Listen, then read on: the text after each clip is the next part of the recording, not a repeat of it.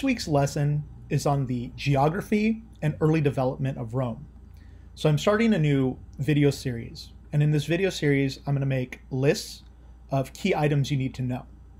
So at the end of these videos we'll have a debate in class whether you agree or disagree with this list, and what should have been placed on the list and what should have been removed from the list.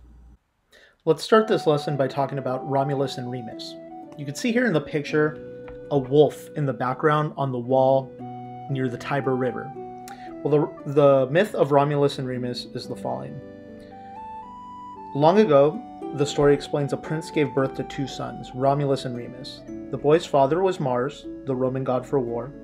Of course, in Greek mythology, this god is known as Ares. The prince's uncle, the king, was afraid the boys would grow up and take his throne, so he ordered his men to drown them in the Tiber River. However, before the twins drowned, a wolf rescued them. When Romulus and Remus grew up, they decided to construct a town on the banks of this river, where the wolf had found them and saved them. However, a quarrel broke out between the two boys. Romulus killed Remus, and he became king of the city which would be called Rome. The tale of Romulus and Remus is a myth, of course. One concept you need to know about is the Tiber River. The Tiber River is, of course, where Rome was settled. It's located in the center of the Italian peninsula, about 12 miles from the sea. The city developed along a hill called Palatine Hill and about 6 other hills.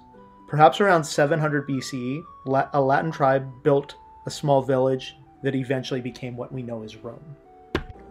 The third concept we'll talk about is the arch. The arch was not developed by the Romans, but it was developed by the Romans' predecessor, the Etruscans. The Etruscans were a group that existed in the northern Italian peninsula during ancient times.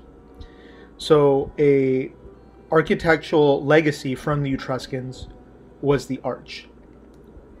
Etruscan arches rested on 2 pillars which supported a half circle of wedge-shaped stones.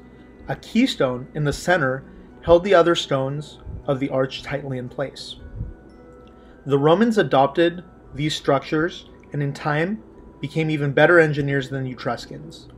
They used arches to build huge public works, including bridges, stadiums, and aqueducts to carry water over long distances. The fourth concept to know about the early Roman Empire were gladiators. Romans adopted 2 bloody sports from the Etruscans. First was chariot races, and the second one was slave fighting. The Etruscan custom was to stage slave fights during funerals. 2 slaves of the dead master fought to the death with swords and small shields. After being congratulated, the winner was executed.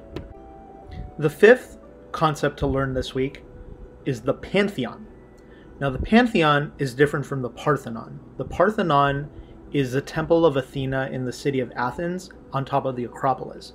The Pantheon is a domed building in the center of Rome.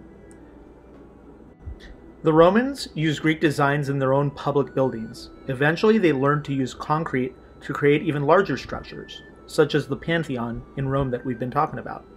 The Romans also used concrete to build huge stadiums, like the Colosseum, where the gladiators fought, and the Circus Maximus, which was where the chariot races occurred.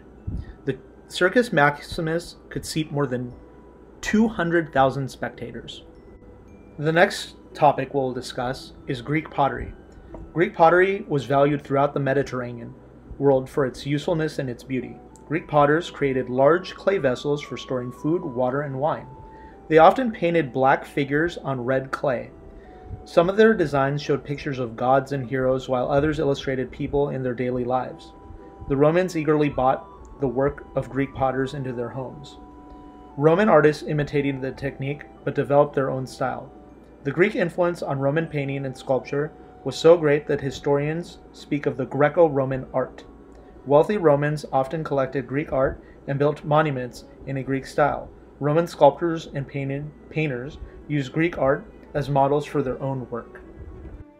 The seventh concept we will learn about this week are the Greek gods.